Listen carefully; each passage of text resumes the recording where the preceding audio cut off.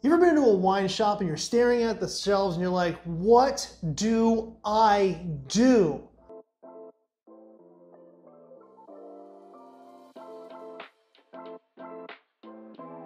Region number 1, Beaujolais. Where is Beaujolais? Well, it's in south central France. And in the south central France, it's called a temperate climate. What that means is it can snow up until when they harvest grapes, but in the summer, it can be really hot. And they only do one variety, Gamay. It's a red wine grape. The beauty of Beaujolais wines made from the Gamay grape is they are generally going to be light, aromatic, and perfumed. They can have a little bit of concentration to them, but they are great chilled. They also can be very light and fruity depending on where in the region you're buying from. So in Beaujolais, there are 10 different communes called crus, and each commune has a name. If you want to spend a little bit of money, go for one of those. But if it's a Tuesday night, you want a chilled red bottle of wine, get what's called a Beaujolais Village. It's just a wine made outside those crus. Delicious. Region 2 is Bordeaux.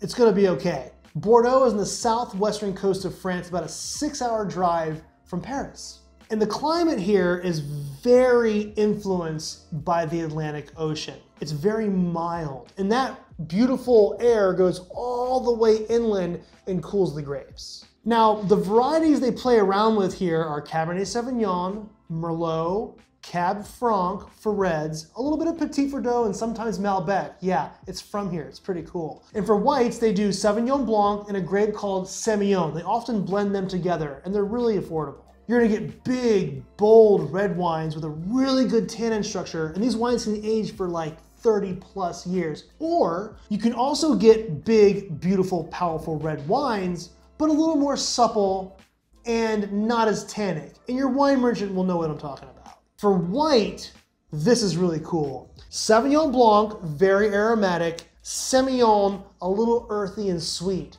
You put those two together, you get a really nice dry white wine with a slight hint of sweet depth to it. They're really great for just chilling with a picnic or any dinner, really. So if you're getting a white wine from Bordeaux, you're probably gonna get a blend of Sauvignon Blanc and Semillon. So when you're in a wine shop, and you're looking at the reds, when you want a tannic one, you say, I would like a red wine from the left bank of Bordeaux. If you want a supple wine, say, I want a wine from the right bank of Bordeaux. These two areas define these styles. Region 3, Tuscany, or as they say, Toscana. Tuscany is tucked into the central part of Italy, right there in the central part of the boot. Now in the central part of Tuscany, it's very hilly with higher elevation, different soils, and the wines can be a little more lifted with more acidity, whereas in the valleys and the warmer areas, they can be a little more dense. Now Tuscany is varied. There's a lot going on there. Like I said, it's a study in Sangiovese. Everywhere you go, the grape expresses itself in a different way. Then you have the international varieties and all that. I would start with Chianti. It's famous. We all know Chianti. In the Chianti Hills, they do Sangiovese. They blend it with some native varieties, but it's beautiful and tart with cranberries and cherries and great acidity. It's amazing food wine. It's a good way to get introduced to the Tuscan region. Next time you're in a wine shop and you're looking at Tuscany, I would say start with Chianti. Get a feel for it. But when you're done, go back and say, hey, that was delicious. I want to try another version of Sangiovese from Tuscany. Where should I go? It's going to be fun.